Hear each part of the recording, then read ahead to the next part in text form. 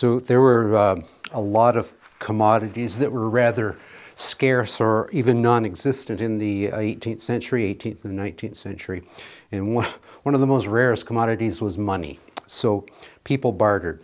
So I had a good friend, Ryan. He did a lot of work helping me out with a project, and I asked him what I owed him, and he said a knife. So I'm building a gift here for Ryan.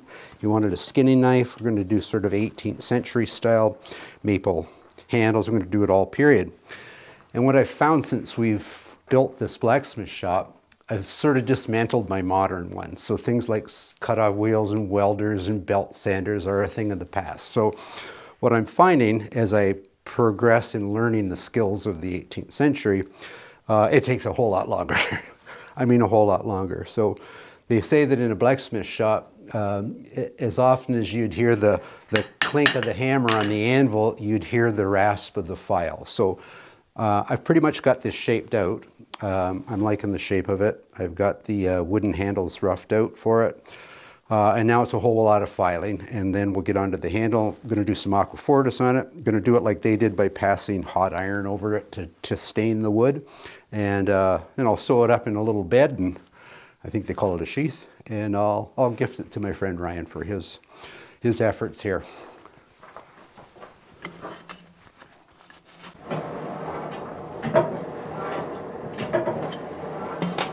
Once I get the blade up to temperature once more, I'm going to anneal it. So I just use wood ash. It's what they would have used.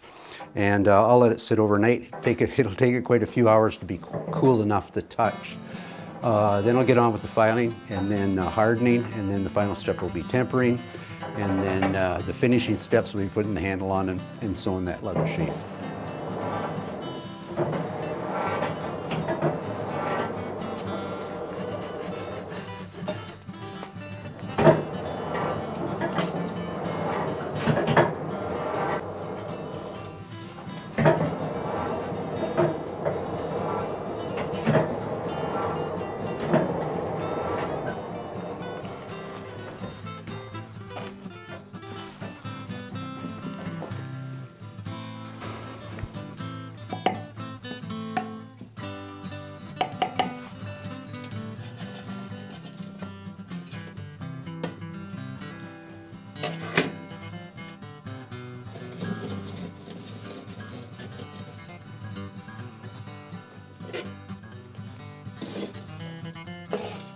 Okay, so I'm bringing the knife that I've formed up to temperature. I've preheated the oil.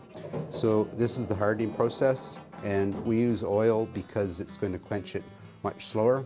So if we use water, which is a really rapid quench, like we would use for fire strikers, we're going to end up warping the blade and probably get a lot of stress fractures in it. So I'm just bringing it up to an orange, red to orange temperature.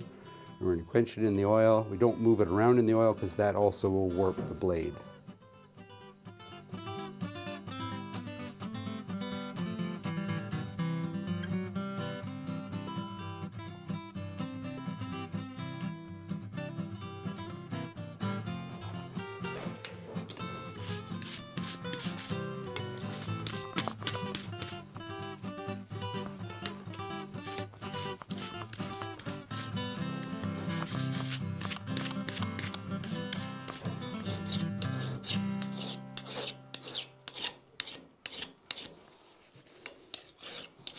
Okay, we know it's hard because the file's skating pretty good on it, but the next step here is to polish up the part where we want to follow the tempering process. And in modern times, one would simply put this in a tempering oven for 45 minutes or so.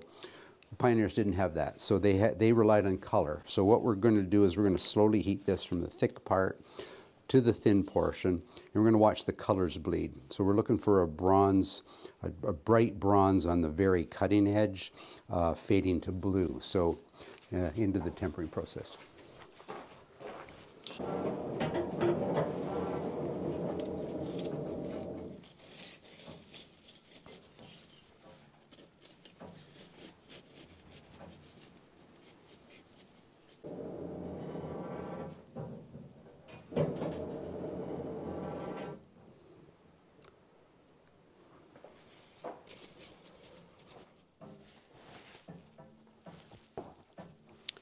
So I'm starting to get a bit of bronze now, bleeding from the thicker part into the cutting edge portion, but we need a little bit more.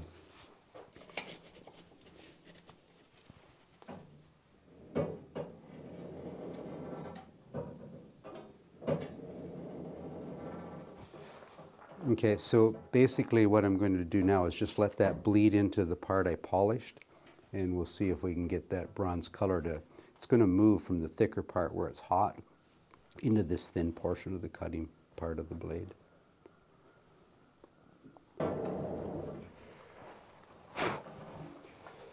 So what's happening now, the handle, the thick part there, I need to do a little bit more color at this part of the blade, so that part will slowly bleed down and I'll get that copper blue tempering color that I'm looking for. And we're off to, next step is to make handles, put the pins in, probably about an hour, hour and a half of filing, because I don't have a belt sander anymore, and we'll have a knife finished. I don't even have a maker's mark made yet, so I'm going to have to work at that.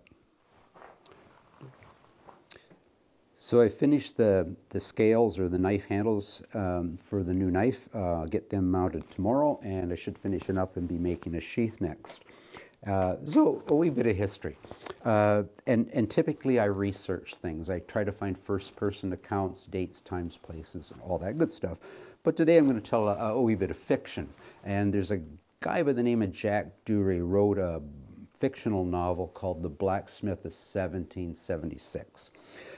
And I've got a little Irish blood in me, so I might be embellishing a bit. I think it's in my DNA that I do this. So we have a young journeyman blacksmith. And for the past year, he's been training with the militia. And his master blacksmith that's trained him is their captain. But as war breaks out, and they're ordered to get on the move, the master blacksmith's ordered to stay back in the blacksmith shop and make armaments. The young journeyman becomes the regimental blacksmith and starts following the army. So the old master there, he gives him a wagon and an old horse and 100 pounds of bar steel and offsets the young fellow. Off he goes following the army. Now, he doesn't have a lot of stuff and a lot of tools. He got an old 100-pound anvil and a few tools he was saving to start his own business. And they get to a point where they set up their first camp, but he realizes as they're, well, I should say on the approach, they're going to their first camp, he realizes he needs clay. So he asks the colonel if he can stop at the next creek and get clay, and the colonel says, "You got 10 minutes, we don't want any stragglers." So he stops, gathers as much clay, he doesn't even have a shovel. They get to the encampment and he starts forming the base for his forge, and he meets this young 16-year-old carpenter who's not only carrying his musket and his kit, but he's carrying this big wooden box with all his carpentry tools in it. He says, "I'll help you." He says, "If from now on you carry that wooden toolbox in your wagon, I don't have to tote it." So they struck up that deal. They build the box, they form the clay, and he's got a fire started in it to harden the clay. When in the distance they hear the sound of the muskets and the cannons going off. And they're working away at this, and then all of a sudden the battle turns and they hear the command for retreat, retreat. And as they come into camp, they're saying, "Pack up, get going." He's throwing stuff together, he's trying to get everything in this wagon.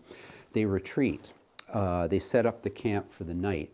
And there's no revelry in the camp that night like there was the previous night. This is the first battle for these soldiers. Many of them are wounded. They're groaning and moaning on the ground, and the only other sound you heard all that night was the ring of the anvil as this young fellow repaired cannons, carriages, wagons, re-welded chains, hardened frisons, fixed muskets. And finally they see this kid needs some help, so a lieutenant appoints a fellow to give him a hand. The two work all night, and just at dawn they're told to be on the move. Well, half the stuff isn't fixed. It gets left, all their tools get thrown in the wagon, and they retreat. So as they're progressing, following the army in their wagon, the young fellow looks back and he sees his musket there that he trained for, and he's pretty distraught because all his local people he knew, his villagers, his friends, perhaps relatives, they were out there fighting, and there sat his musket unused.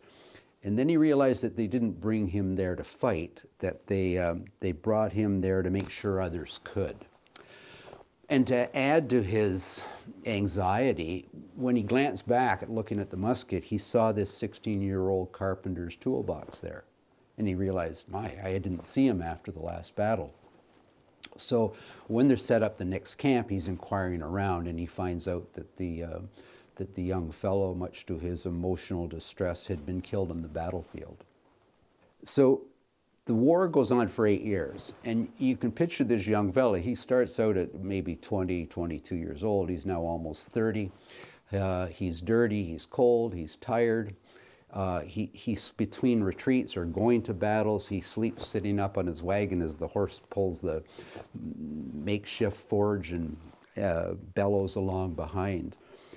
And it's a reflection, I guess, of what it would have been like to have been a blacksmith in that era. And if we think about it, you know, what started out as this young man's passion for a trade, to become this journeyman blacksmith and ultimately a master blacksmith, now becomes simply torture for him. His body's racked with pain. He works through the night when they're in the battles. Anyway, the bottom line is we think about the glory on the battlefield. That's what we see in documentaries and we read in the history books. But a lot went on behind the scenes, and that truly would have been the life of a blacksmith in 1776.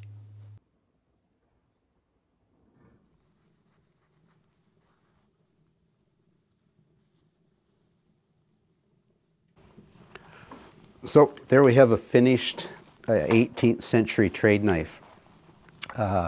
And I spent about an hour and a half honing that, and it's razor sharp. And I'm gifting this to a friend, and I'm giving him a lifetime warranty on sharpening. So, well, as long as I'm alive, I'll sharpen it whenever he needs it. And right now you could shave with this guy.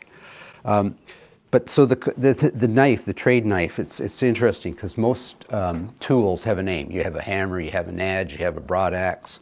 And this was shipped in the ledgers of all the companies as a trade knife.